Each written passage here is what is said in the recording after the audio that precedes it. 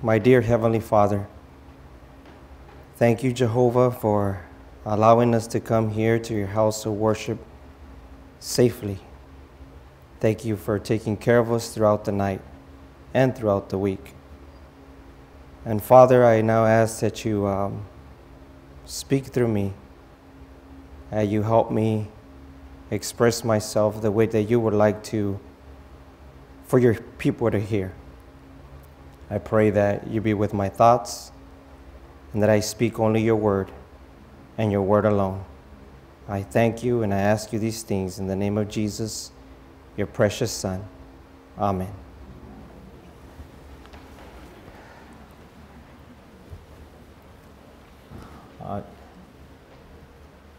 Well, once again, happy Sabbath.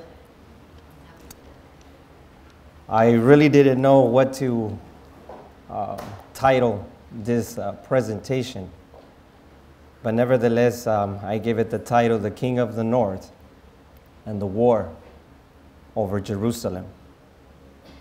There's a war over Jerusalem going on today. As a matter of fact, this war has been going on for hundreds of years. Does the Bible shed any light on this topic? Before I knew about all this, I had no clue that the Bible actually shed light on this very topic. But it does. Is it important for us to know? I believe it is. I believe it is very important for us to know. And when we conclude, or I conclude my study, you will know why it's very important, vital for us to know. Daniel 11:45 and Daniel 12:1 tells us that when the king of the north places his tabernacles of his palace between the seas and the glorious holy mountain, Michael will stand up. And what does that mean when Michael stands? That means that human probation is forever closed. That means that your destiny and mine is forever fixed. There's no more. So that's why I believe it's important. But we're going to look at this more in detail. The woes and the Ottoman Turk. For those who have studied prophecy, will know that the woes are a symbol of the Turks. There's 3 woes in the scriptures. And that was our opening text. And I beheld and heard an angel flying through the midst of heaven, saying with a loud voice, Woe, woe, woe to the inhabitants of the earth by reason of the other voices of the trumpet of the 3 angels which are yet to sound. When I first read this verse many years ago, I read 3 angels. And I thought that this was referring to the messages in Revelation chapter 14. But these are not the angels of Revelation chapter 14. As a matter of fact, it's a connection. It's just another group of angels. When we speak of the 3rd angel's message, we normally think Revelation 14:6 down to verse 12. But in my humble opinion, that's not the 3rd angel's message. It is only a portion of the 3rd angel's message. Why do I say that? Because Revelation chapter 14:6 reads, and I saw another angel. What does that imply? That there was others, right? Before that one. There was other angels. And in this case, the angels of the trumpets, the angels of the woes. It's all one package.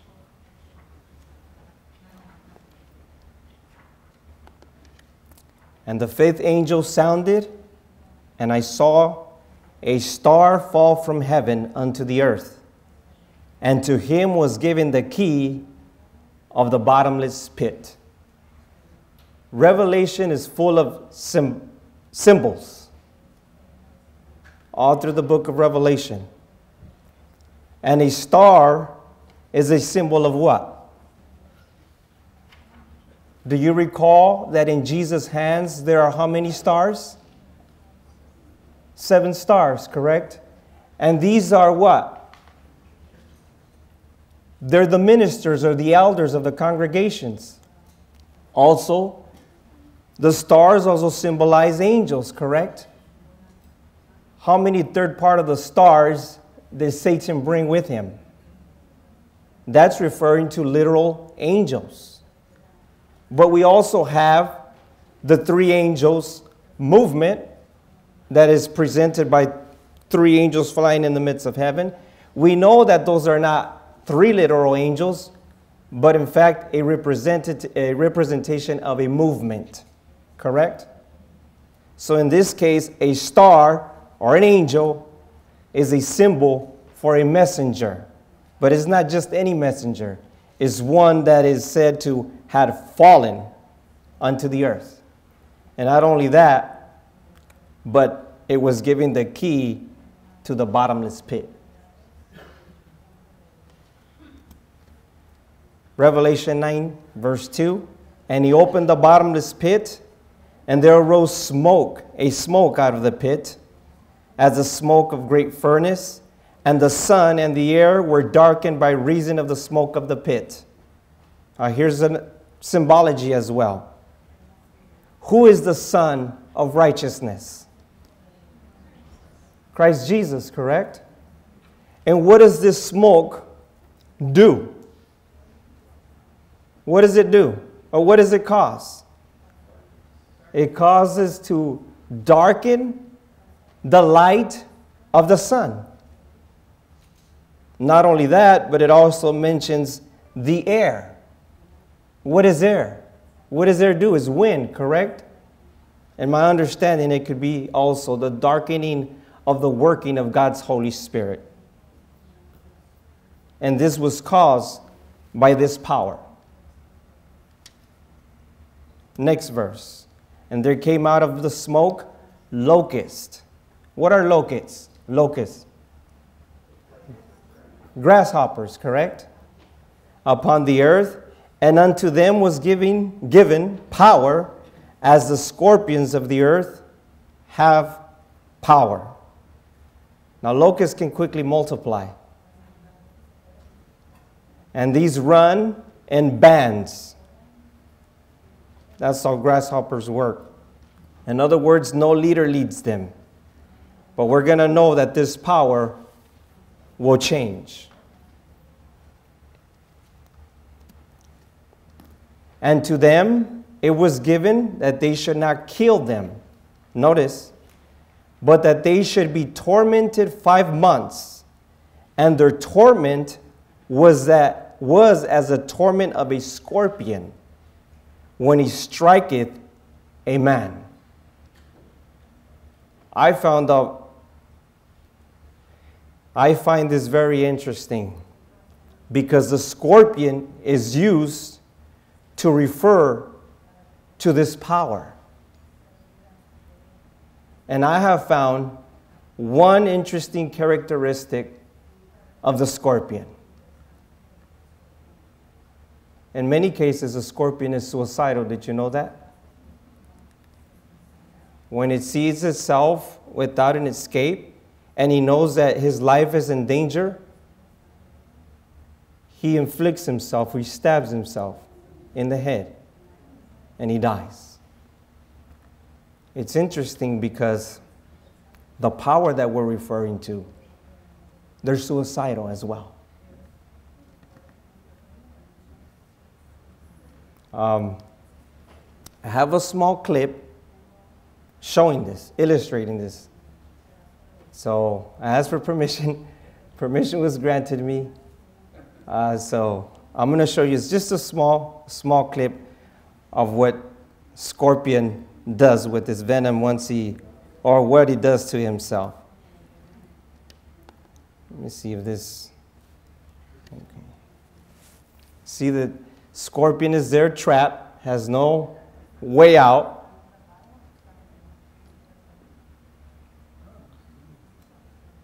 And so he figures that he needs to take himself out.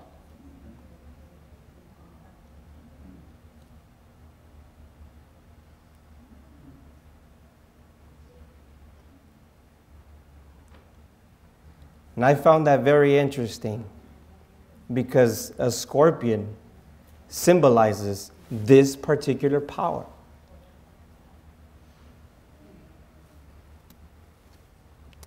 And the shapes of the locusts were like unto horses, prepared unto battle. And on their heads were as it were crowns like gold, and their faces were as the faces of men. Interesting characteristics here. But notice something else is added. Now we see horses added to the picture. Revelation chapter 9 verse 8 reads, "And they had hair as the hair of woman, and their teeth were as the teeth of lions." Don't let their long hair fool you. These men are warriors. There's nothing feminine about these men. Now notice Revelation 19:10. Also, they have tails with stingers like what? Like scorpions. And in their tails is their authority to hurt the people for 5 months. What's in their tail? They're stingers, right? But it also mentions that in their tails is their what? Authority. Why is their authority found in the tail? Spiritually speaking. Authority means someone that has the command, right? The commands and the rest follow those commands. Well, who does this power follow? Whose commands does this power follow? Notice, Isaiah 9:15, the ancient and honorable, he is the head, and the prophet that teaches what? He is the tail. Does this power have a prophet who teaches lies? That's their authority. They follow their command. So again, what lies in the tail? False instruction. The prophet that teaches lies. Here's another interesting point. And they had a king over them. Now we come to this passage of Scripture where we are told that they now have a king over them, which is the angel of the bottomless pit, whose name in the Hebrew tongue is Abaddon, but in the Greek tongue hath his name Apollyon. So notice a change takes place. Now the Bible reads that they have a king over them. Under this king, their work changes from torture to actually killing their enemies. The next statement is taken from Uriah Smith. Notice what he penned. This is Uriah Smith, Daniel in the Revelation, page 478, paragraph 5. They had a king over them. From the death of Muhammad until near the close of the 13th century, the Mohammedans were divided into various factions under several leaders, with no general civil government extending over them all. Near the close of the 13th century, Othman founded a government which has since been known as the Ottoman government or empire, extending over all the principal Mohammedan tribes, consolidating them into one grand monarchy. So what brought them together in this statement? A king. And I believe from what my eyes see today, the same exact thing is taking place. There's one individual who is uniting Islam today because they're divided.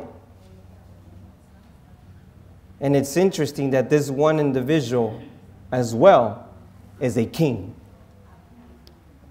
or a head of a nation.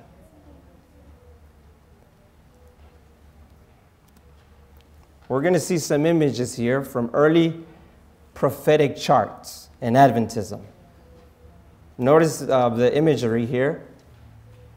This chart was known as the 1843 chart, and it was published by Joshua V. Himes, or put together, I believe, by him, a Millerite preacher. Notice the bottom right-hand corner. What do you see there? You see the Mohammedans. What are they riding on? Horses. Now they have that, like the crown, right, on their head. And you're going to see, well, you can't really see, but these are the wolves. And they involve the Saracens and the Turks as well. And this was believed to be the Mohammedans, the religion of Islam, and the Ottoman Empire as their leader. We have another chart here. Here's the 1850 chart. Notice we still have the two horses there, and then we have the angels, and we have the announcement, whoa, whoa, whoa. So we have the Ottoman supremacy, which ceased in 1840 to 1844. And we have quite a bit of details there. But again, the point I'm trying to show you is that the understanding of early Adventism was that the wolves refer or pointed to the Turk or to Islam. We have another one here. This is the 1863 chart. We see the same. You see the horses there by the Mohammedans. This was published, like I said, in the year 1863. And this is not a chart, what I'm going to show you next, but this is very interesting. And it was taken during the protests on Gaza, or in Gaza, June the 8th of 2018. Notice that. I added the other horseman there, that's mine. But the image is the original, the one with the man riding on his horse with the Turkish flag. That's an original image. It seems to me by this current image that the Turk hasn't forgotten his history. Have we forgotten ours?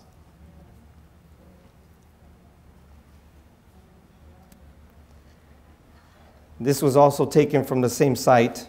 I can give you the sites. I just screenshot a lot of these images, but I can share the sources where I got this information from. Muhammad saw his mission as an extension of the Abrahamic traditions of Judaism and Christianity.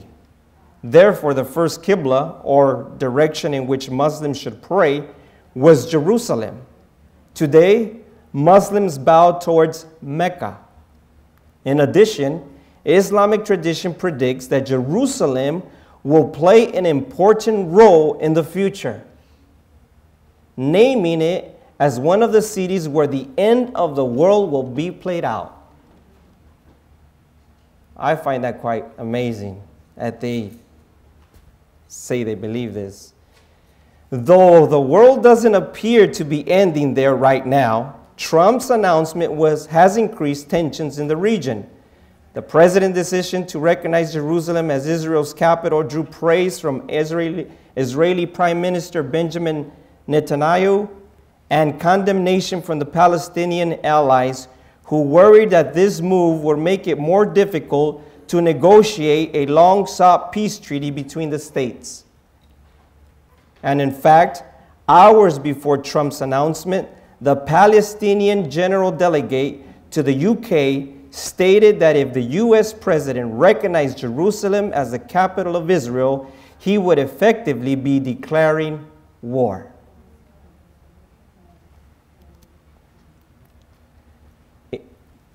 Some of these names I cannot pronounce. Ines Mesera relates that the Prophet Muhammad said, what did he say? This matter, the caliphate, or the sultan, the leader, will be after me in Medina, then in Al-Sham, then in the peninsula, then in Iraq, then in the city, Constantinople or Istanbul today, then in Beit ul-Maqdis, which is Jerusalem. If it is in Beit ul-Maqdis, which is Jerusalem, its home country is there, and no people will be able to remove it. So it will return to them forever. So in other words, it's a prediction that Jerusalem will return to Islam. This blessed city belongs to Allah, and He has given it to the last Ummah, the Muslim Ummah, to rule with justice. Moses said to his people, seek help in Allah and be steadfast. The earth belongs to Allah. He bequeaths it to any of His slaves He wills.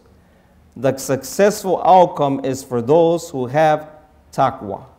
And of course, there's a reference there, which I can't read. Jerusalem is the capital of the future caliphate. And this was taken from the caliphateonline.com. From that very day till today, according to the Israeli newspaper, Israel Hayom, approximately $63 million were channeled via Turkish NGOs and the Turkish government to Palestinian organizations for the defense and support of Muslim culture to promote and enhance the Muslim character and identity of Jerusalem, so as to further establish the Turkish presence and influence in the city, as claimed and supported by the Aratz Shiva website, in order to undermine tensions. Israel knew everything all along, and from the first instance, still up until 2010, that is up until Mavi Marmara incident, Israel and Turkey were close allies. Within this relationship framework, Erdogan held a free hand so that he could funnel his Muslim charity and charitable work towards the Palestinians. When President Erdogan revealed his true intentions to the government of Israel in 2010, the result was immediate disruption and severance of diplomatic ties and relations for 6 whole years between the two countries. But by then, he had time to set up support networks in Jerusalem and Gaza with very support of the Muslim Brotherhood. So he knows what he's after, right? Erdogan knows what he wants. Recep Tayyip Erdogan has from the very first day that he took up the prime minister's office, taken up the role of the protector of the Palestinian people, and he is thought by many to have succeeded. Still, for the first time, he openly stated claims on Jerusalem, and especially on the Temple Mount, where in ancient times the Jewish Holy Temple could be found, on which ground the Muslim shrines of the Dome of the Rock and of the Al-Aqsa Mosque are, and when at the beginning of October, for over 4 days' length, 50 Islamic organizations, all closely connected to the Muslim Brotherhood, met in Istanbul to discuss about the dangers that the Al-Aqsa Mosque is facing Israel. In other words, he called a summit for all these Islamic leaders to come and talk about how they're going to deal with this issue. He's the one, if I could use this term, he's the Pope of Islam. He's placing himself there, and the people are embracing him as such. Among the main participants and speakers was the vice president of the AKP party, President Recep Tayyip Erdogan's party, Yasin Aktay, who called for joint Muslim action among brothers because If Al-Aqsa Mosque is in danger and in perilous condition, then the whole of humanity is in danger. You catch that? If that place is in danger, then all humanity is in danger and at risk, since Al-Quds, Jerusalem, stands as the only example of coexistence between different people and religions. It is imperative that we have to know that the recognized keeper and guardian of the Christian and the Muslim religious sites in Jerusalem is the standing king of Jordan. The standing monarch, King Abdullah II of Jordan, is married to Queen Rania of Jordan, whom is of Palestinian origin, and the king himself is considered to be a descendant of the Prophet Muhammad of the 43rd generation, claiming to be the keeper and guardian of the sites. Erdogan does not only try to meddle in Israel's internal affairs, but to those of the entire Arab world, by arguing against the very standing, both political and religious, of one of the Prophet's blood relatives who reigns over not just the Jordanian people, but also of the Palestinian people. So they have close connections or close relations in that area there. The Israelis seem to have, of course, full knowledge and insight of Erdogan's plans regarding Jerusalem, plans which they shared through the publication of the Israel Hayam on 21st of June. Turkish institutions and organizations are channeling millions of US dollars to eastern Jerusalem and the Temple Mount area in an attempt to bolster Turkey's diplomatic and political position in relation to being the main Muslim element and power in Jerusalem, as stated in the Israel Hayam article, which is based on the rather extensive and detailed report. Some of the funds were transferred via TICA, Turkish Cooperation and Coordination Agency, a government agency under the direct control of Dr. Erdogan, a close associate of President Recep Tayyip Erdogan.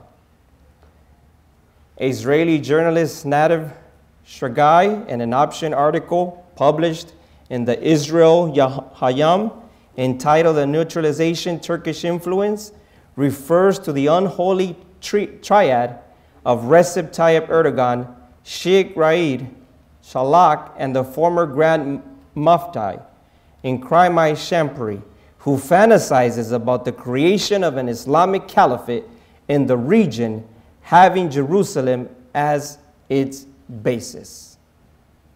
Turkish funds, he has argued, continue to be directed directly to the Temple Mount so as further weaken the proposition over control and dominance of Israel in Jerusalem, and as to further enhance Islam's role in the city and especially at Temple Mount, which according to the article's editor is the holiest site for Jerusalem, but merely the third holiest site for Islam.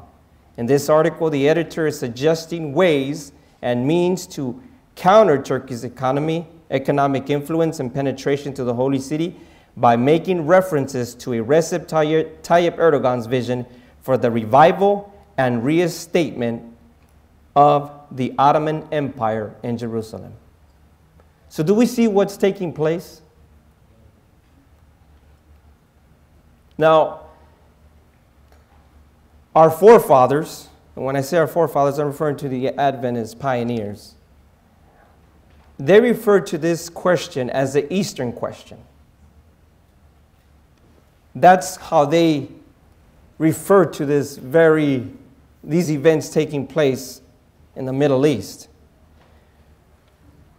What is the Eastern question? Uriah Smith penned the following. Notice what he said. What is the Eastern question? It is not easy to give a definition, for to the Russian, it may mean one thing, to France, another, and to Austria, still another. But sifted of every side issue, it may be reduced to this: the driving of the Turk into Asia and a scramble for his territory. So Eastern question may be reduced to this: to the driving of the Turk into Asia, out of Europe. Did Mrs. White knew about the Eastern question? Have you ever read anything that Ellen White said about the Eastern question? Notice, Elder Daniel speaks this evening upon what? The Eastern question. May the Lord give His Holy Spirit to inspire the hearts to do what? To make the truth plain. I shared this with someone. Well, I don't know if I should share that. Well, I already started. But he understood that, well, it's just like we often do. We pray, but we don't know what the speaker is going to talk about. We pray that the truth can be made plain, and oftentimes what comes from the platform is not truth, but error. But I don't believe that was the case with Sister White. She knew what the Eastern question was. And nevertheless, she says that she prayed, and her desire was that the Lord will give His Spirit, or His Holy Spirit, to Elder Daniels in order for him to make the truth plain. Here's another quote from Ellen White. Sunday morning, the weather was still cloudy. But before it was time for the people to assemble, the sun shone forth. Boats and trains poured their living freight upon the ground in thousands. Elder Smith spoke in the morning upon the Eastern what? Question. The subject was of special interest, and the people listened with the most earnest attention. In the afternoon, it was difficult to make my way to the desk through the standing crowd. Upon reaching it, a sea of heads was before me. The mammoth tent was full, and thousands stood outside, making a living wall several feet deep. Were these people interested in listening to what was taking place? Yes, they were. And as a matter of fact, the world, and to be more specific, I would say, the Christian world, their eyes is in the Middle East. So the world is looking upon these events. My lungs and throat pain me very much, yet I believe that God will help me upon this important occasion. While speaking, my weariness and pain were forgotten as I realized that I was speaking to a people that did not regard my words as idle tales. The discourse occupied over an hour, and the very best attention was given throughout. As the closing hymn was being sung, the officers of the Temperance Reform Club in Haver Hill solicited me, as on the previous year, to speak before their association on Monday evening. Having an opportunity to speak at Danvers, I was obliged to decline the invitation. The Eastern question. Now notice this article from the BBC News. Turkey, the Eastern question, what does it say? Is back. So the world knows. They know what's on the horizon. They can see it. They don't study the prophecies, but they know history. And they know what's playing out.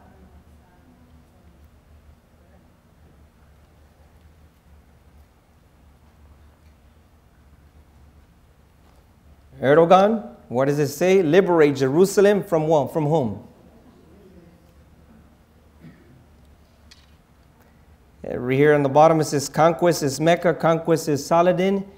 It's to hoist the Islamic flag over Jerusalem again. Conquest is the heritage of Mehmed II, and conquest means forcing Turkey back on its feet, said Erdogan in a speech on Saturday in Istanbul before millions who appeared to celebrate 562 years since the Turks captured Constantinople from European Christians. They're very familiar with their history. And I know, because I've read, and I don't have that article with me, but President Erdogan believes that he's the next sultan.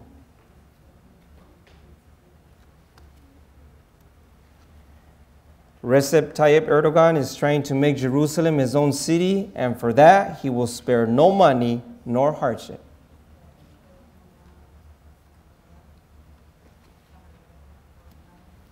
Turkish President Erdogan calls on all Muslims to protect Jerusalem, holy site, known as Temple Mount and Noble Sanctuary. You see who's taking the lead in all these things in relation to Jerusalem for Islam? Is this man here.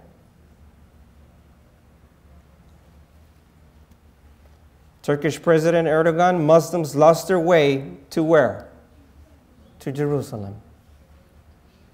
As a matter of fact, in a speech, he mentioned literally that we, referring to the Islamic world, we have lost our focus. Our focus is Jerusalem, calling for Islam to once again unite.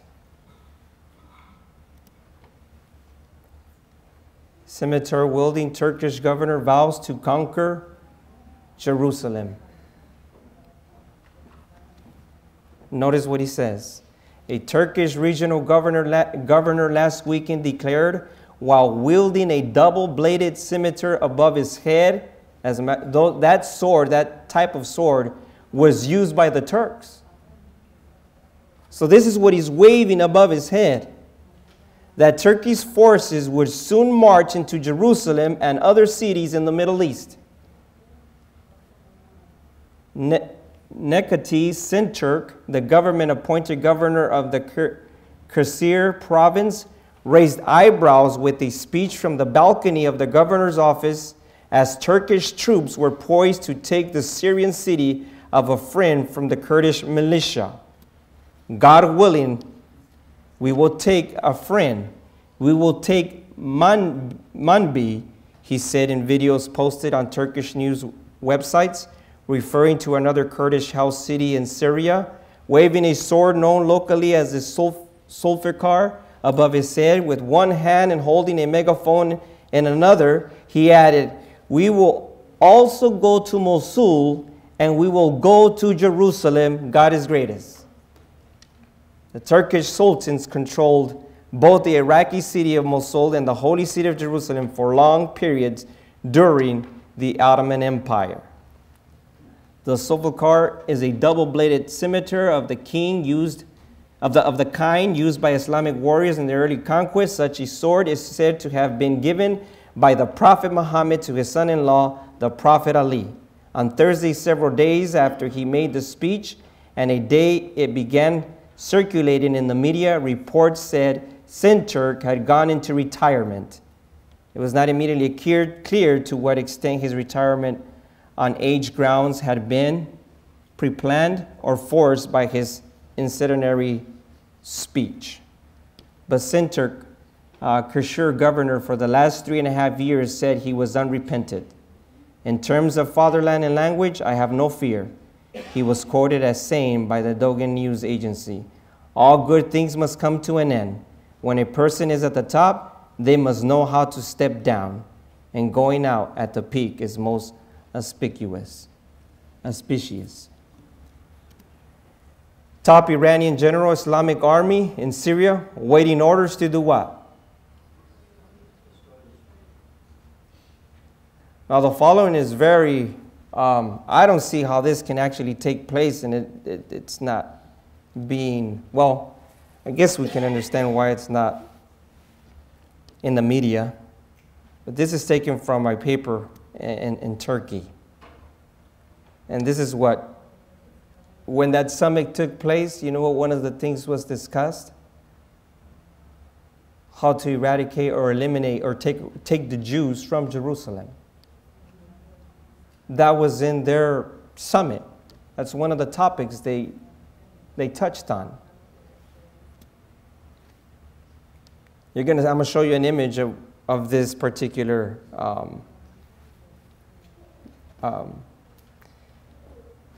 paper they gave out. Trying to think of another term, but notice what this says. It says, Introduction on December 12, 2017, ahead of the summit of the Organization of Islamic Cooperation in Istanbul, the Turkish daily Yeni Sabah, which is close to President Recep Tayyip Erdogan and his ruling AKP party, published an article titled A Call for Urgent Action, which also appeared in the paper's website under the title, What if an army of Islam was formed against Israel? Interesting. The article called on the 57 member states of the OIC to form a joint army of Islam to besiege and attack the state of Israel. It notes that such a joint army will greatly exceed the Israeli army in manpower, equipment, and budget, and presents statistics to prove this. It presents.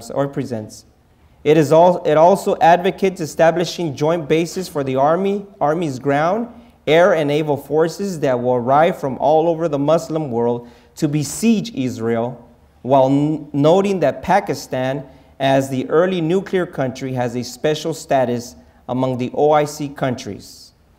And an interactive map provides, here's the map I'm going to show you here. An interactive map provides information on military forces stationed in various locations and the role they can play in the potential joint Muslim attack on Israel. And here's this map. Notice, the red is Israel, Palestine, Jerusalem. And you see all the military equipment there, tanks and jets. And they all have their target on Jerusalem.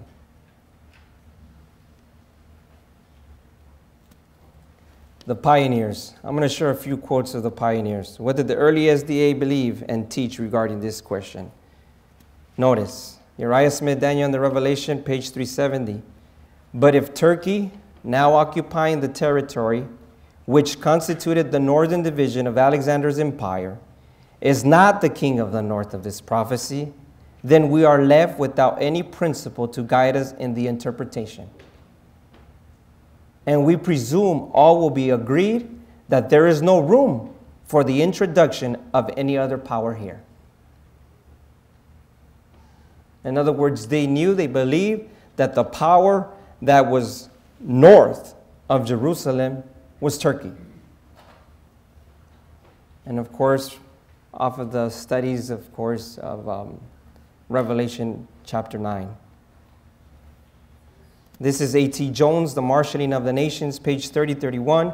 So, when we come to the 40th verse of the 11th of Daniel, we are not reading of affairs away back in the days of the empire of Greece, nor of the affairs of Rome, but of affairs down here at the time of the end. What year is the time of the end? 1798. So he's referring to events here in our time, at the time of the end, as mentioned in the 35th verse. Other verses also show the same thing. And bear in mind that the king of the south is always in Egypt, and the king of the north is always the power occupying the territory of which Constantinople is the center. And of all the world, and all the world knows that since 1453 AD, the territory of which Constantinople is the center has been held and ruled by the Turks. Then the king of the north at the time of the end is the Turkish dominion. That's the power that's reigning in the north. So therefore, that power is the king of the north. Here's Haskell. Every eye is centered on that one spot and has been for years. Nothing's new under the sun, right? Turkey is known universally as the sick man of the East. And the only reason he does not die is because intoxicants are administered, figuratively speaking, by this one nation, then another. The time will come when he will remove from Constantinople and take up his abode in Palestine. That is, plant his tabernacle between the Mediterranean and Red Seas. Time and again, the world has been brought to realize that the end of all things is near at hand. For all know that when the Turk steps out of Constantinople, there will be a general breaking up of Europe. They may not name this impending conflict the Battle of Armageddon, but God has so named it. So there's a war or a battle that's going to be fought there. And according to the name that God has given it, is the Battle of Armageddon. Something very interesting, I find, that before Jesus entered the Holy of Holies on October 22nd, 1844, the Ottoman Empire collapsed. And right before Jesus finishes his work in the Holy of Holies, again we see the Turk. But now we see him moving his government to Jerusalem. I'm sorry? And being pushed back, coming to his end with another goal. Right. Yeah. So we see the Turk at the beginning, or the Ottoman Empire, and we see him at the end.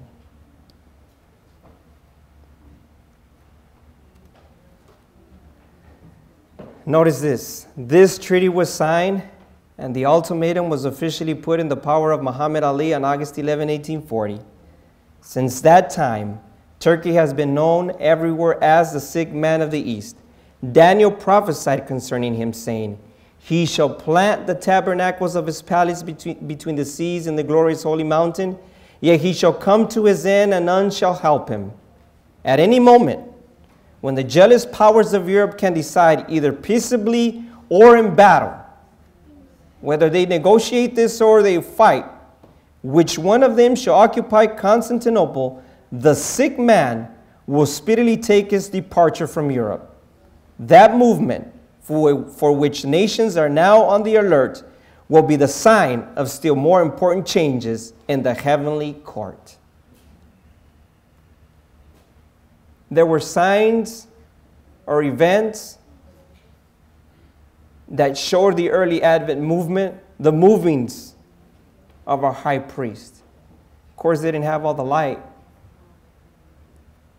as they believed that the sanctuary was the earth.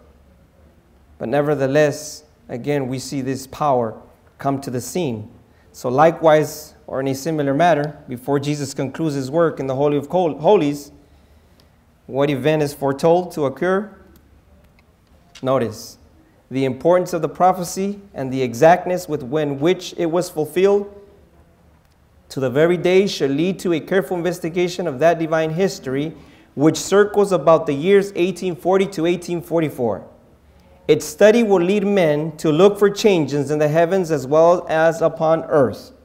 For when the capital of Turkey is removed to Palestine, then Christ, finishing his work in the sanctuary, throws his censer on the earth as a signal for the final dissolution of all things. When does probation close? When this event takes place. Not at the Sunday law, as I used to believe, or any other event, but rather when the Turk removes his capital, or moves his capital rather, to Palestine. The period of our world will be short. The interest in Daniel and the Revelation, this is Ellen White referring to Uriah Smith's book, is to continue as long, how long? As long as probationary time shall last. Has probation ended? So then we should be still teaching from that book.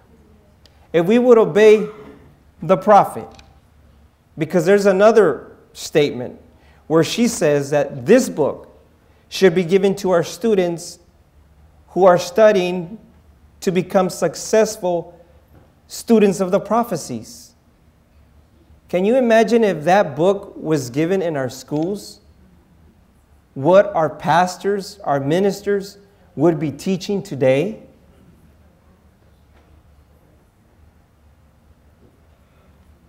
They would be teaching the truths of the past. Amen. Not one of them would have changed. God used the author of this book as a channel through which to communicate light to direct minds to the truth. Shall we not appreciate this light, which points us to the coming of our Lord Jesus Christ, our King? In 1919, how many are familiar with that year? 1919, the following was said. And it was said because this view was challenged as well as others in the year 1919. Notice what was said. There is a danger that the spirit of unrest in the religious world will possess our hearts, and that in our study we shall mistake idle speculation and mere theorizing for divine revelation. Hence, we should be very certain that our conclusions are well-founded before we sweep aside positions which have stood the test of long years and the closest scrutiny of the enemies of this movement, and substitute in their place expositions which are but the result of comparatively short and superficial study. We see no reason at the present time for departing from the view we have held for years regarding exposition of Daniel 11. We have seen no new interpretation which in our judgment is superior to the old. We believe that the conclusions held by us from the beginning of this movement, that Turkey is represented by the term King of the North in the prophecy, is correct. And because just at this present time, juncture in the affairs of this world, there seems to be no immediate prospect that Turkey will plant her palaces in Jerusalem, is no reason why we should change our view of the question. If we cannot see, then it is best to wait and bid God's time for fuller light and watch Him work things around as we believe His Word reveals that He will. Amen. So in other words, we don't see, prior to 2001, I never heard of Islam. I don't know about you, but that was my experience. It was after 9/11 that I started hearing about Islam. And I started hearing preachers preaching about Islam. But before then, I remember I became an Adventist in mid-90s, early 90s. I never heard an exposition or a prophetic exposition on Islam or the Mohammedans.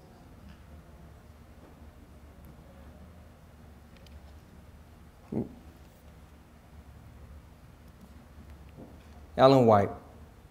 It is true that there are prophecies yet to be fulfilled, but very erroneous work has been done again and again and will continue to be done by those who seek to find new light in the prophecies and who begin by turning away from what? From the light that God has already given. If God has given light, then that light remains light. It doesn't turn to darkness all of a sudden. We have a misconception that when we accept a new theory and we embrace it as truth, we call it new light. But then that means that what we had as light was not light, was darkness.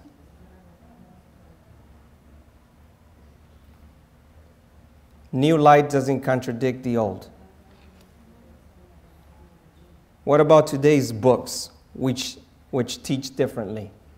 You can go to the ABC, and I'm not bashing the ABC, but you can go to the ABC, and you can choose any book that you want on prophecy.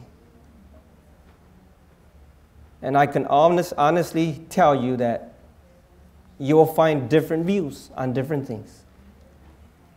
There is no harmony. There is no unity. But at one time we were united. But God is uniting His people again here in the gathering time. Remember also, Ellen White said that new books or a new order of books would be what? Written. Look at this quote. General Conference Bulletin, February 13, 1895. There's a call for new books But the third angel's message is all brought out in the publications we now have, as far as it is developed, such as Great Controversy, Patriarchs and Prophets, Bible Readings, Thoughts on Daniel and the Revelation, and 2 Republics.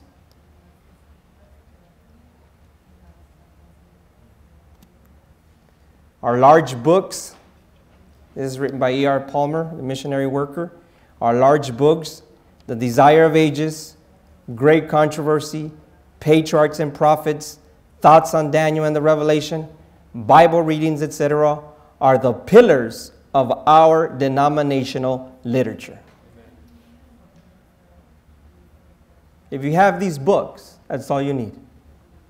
And the Bible, of course, and the Spirit of Prophecy. What does all this mean to us? As we're seeing these events right before our eyes. This tells me personally that probation, human probation, is about to close. And many of us, we think that there's another sign that points to the close of human probation.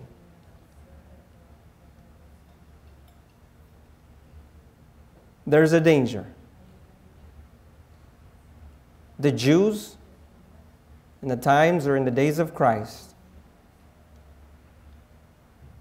whether it was because of their neglect, and I'm referring to the common people, of relying on their teachers alone, they missed the time of their visitation.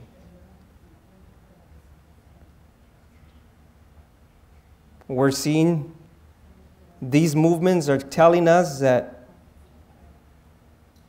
our Lord and Savior is about to finish his work. After the, and I'm not setting any year dates, but I just want to say this. When the Ottoman Empire collapsed in 1840, Jesus entered into the Holy of Holies in 1844, 4 years later. We don't know when this is going to take place, but we see the movements. I often, when I talk to someone, and I say it to myself, the only reason why I am alive now, is just to develop a character like the Son of God. Amen. That's the only reason why God is sparing my days. There's no other reason. I hope that this just wasn't just information, but that it'll tell you that your Lord and Savior is very close to come. And we have been instructed. I've heard very wonderful talks, wholesome spiritual food here. And if we apply it to our lives, it'll take us to conquer self, sin, and grow into the stature of Jesus Christ. I will end with prayer.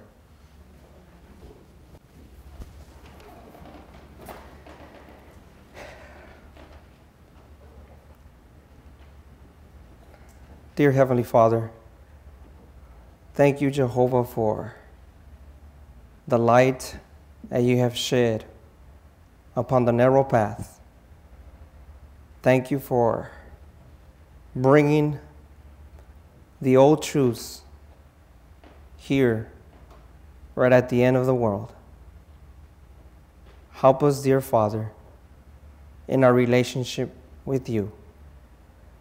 There are many things that are in the way, or we need to pluck out of our heart so that your Spirit may fill it with your presence. Dear Father, I pray that the enemy will not take the seed of your word, but we can